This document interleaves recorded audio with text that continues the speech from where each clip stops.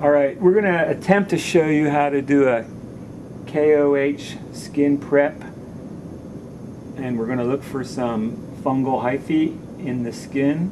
And I'm going to take a dull scalpel and we're going to find an area of skin that looks suspect, and that would be a dry, scaly, patchy area of skin anywhere on the body, likely on the foot.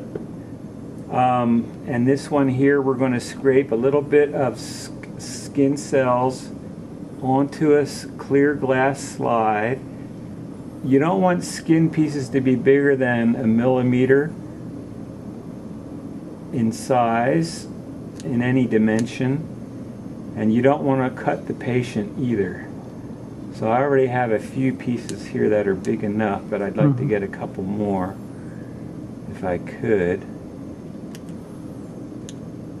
If you scrape sideways, you likely won't cut the person. Alright, we have enough pieces of skin on this slide now, so we're ready to continue with the rest of the prep.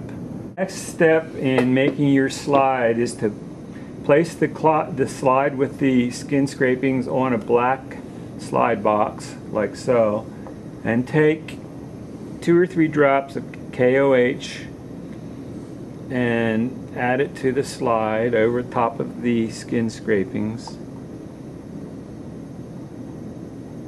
You want to put a cover slip on top of that.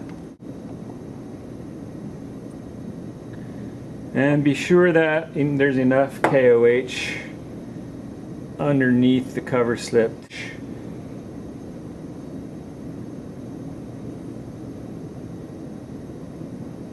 And then the next step is to very, very gently heat this slide.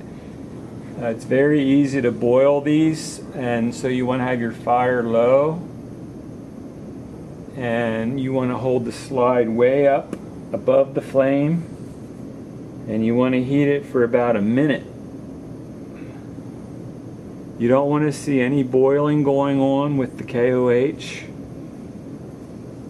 And within 1 minute's time, the skin cells will soften, and you'll be able to push down and squeeze the skin to a 1 layer thickness. I'm going to gently push down on the top of the cover slip to spread out that skin to a very thin layer.